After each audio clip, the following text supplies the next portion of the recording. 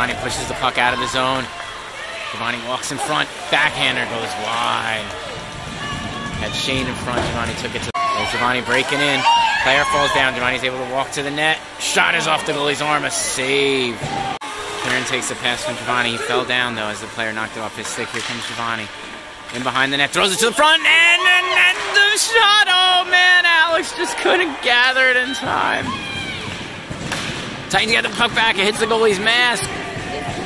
Peter with the steal. Walking in. He finally gets one. Titans get on the board. Down 6-1 here in the third. He's forward into space. He walks in. And he scores. Woo, nice. Giovanni. The zone. Titans are down 6-2 with 5.5 minutes left. They really need one here.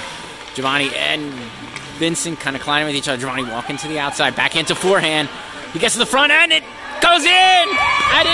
The Sharks are going to break out. This kid makes a move a couple times around Giovanni. As he's flying by Flynn with a big save.